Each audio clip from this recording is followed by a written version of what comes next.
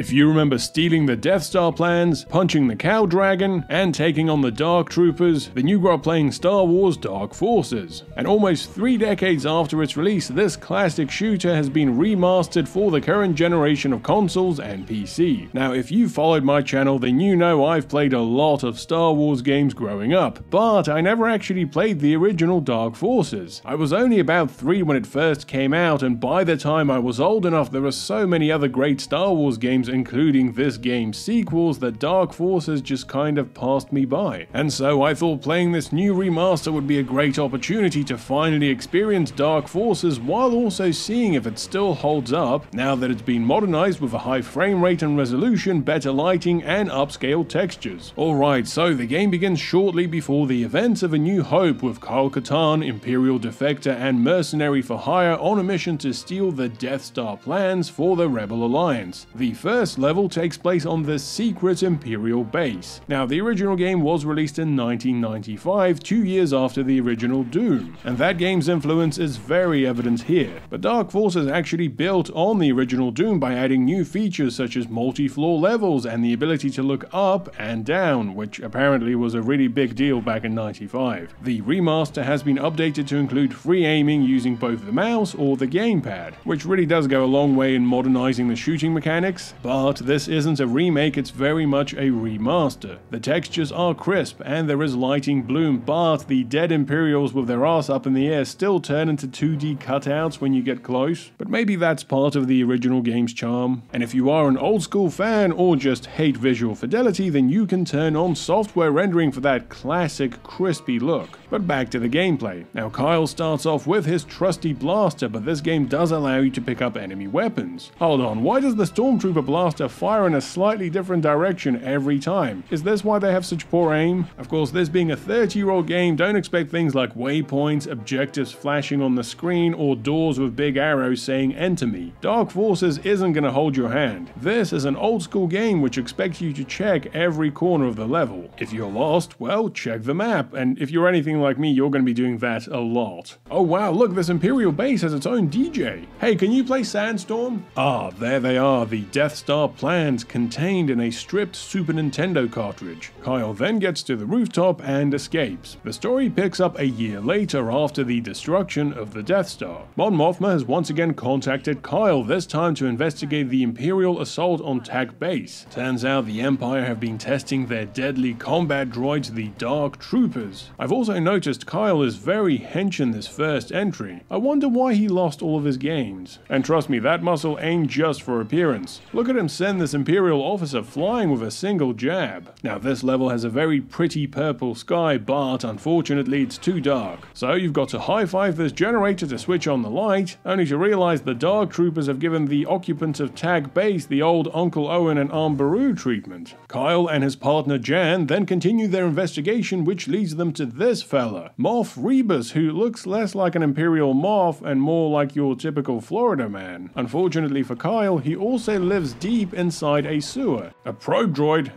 Nothing a stiff jab can't fix.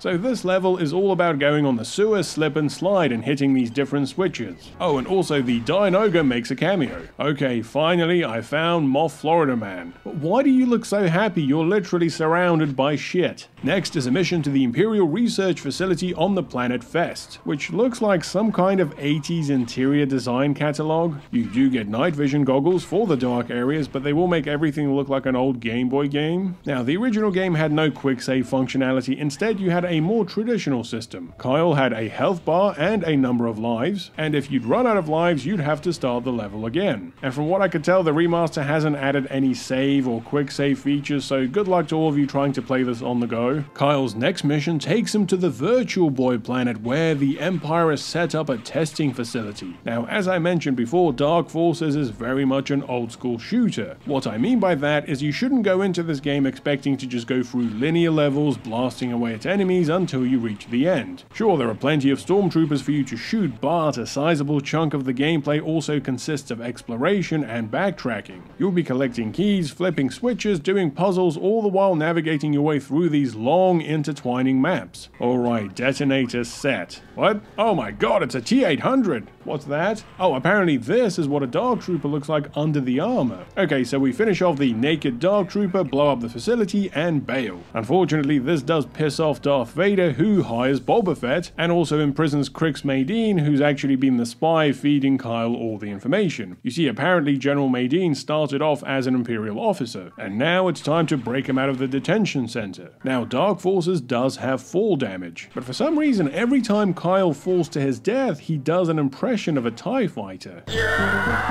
I'm also glad they kept the original game's MIDI soundtrack, which just sounds so nostalgic and charming.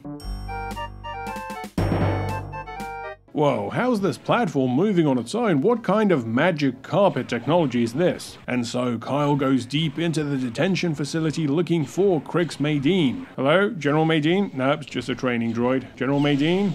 Ah, whatever, that will do. We'll just have to give him a comb over. We then get a mission at the docking port of Ramsey's Head, where Kyle beats up some Gamorrean guards, gets this nifty machine gun, and follows a smuggler's ship down to the ice planet. And this is where the game's age kind of starts to show. We had a grey planet, a red planet, and now a blue planet. And there's no amount of upscaling that can fix these textures or simple geometry. I'm just saying, for £25, they could have maybe added some optional new environmental improvements. That being said, many of the gameplay mechanics, puzzles, and set pieces still hold up and are fun to play, which really does prove that good game design is timeless. This level's big gimmick are the conveyor belts, and Kyle once again shows us how hard of a man he really is. Look, he gets crushed by a hydraulic press and just walks it off. It seems like the floor of this room is covered in peanut butter. Oh god, the peanut butter's deadly. Get it off! Get it off! I also like how sometimes you'll come across a few Imperials just minding their own business. What do you fancy for lunch? I don't know, Subway sounds good. Right, that's all three of the charges set. Oh no, another Dark Trooper. And this air is toxic. God, where's the gas mask? No, not the goggles. The goggles do nothing. Okay, with that done, we're on to Nar Shaddaa. That's right, the one from Jedi Outcast. Well, I guess it's actually from this game first. And I'm glad to see this planet has always been populated by three-eyed dickheads with grenades. You can tell the developers did their best to try and make this look like a big city, even if the buildings are always stacked vertically. In addition to the Grands, we also have the Trandoshans who drop these nifty concussion rifles. And this is another one of those maze levels that will have you checking your map every few seconds. Kyle then obtains another Super Nintendo cartridge, but him and Jan are sadly captured by none other than Jabba the Hutt and taken to his prison ship, which just looks like the sail barge in space. Okay, I've got to get my gear back and then rescue Jan. Hold on. What the hell is that?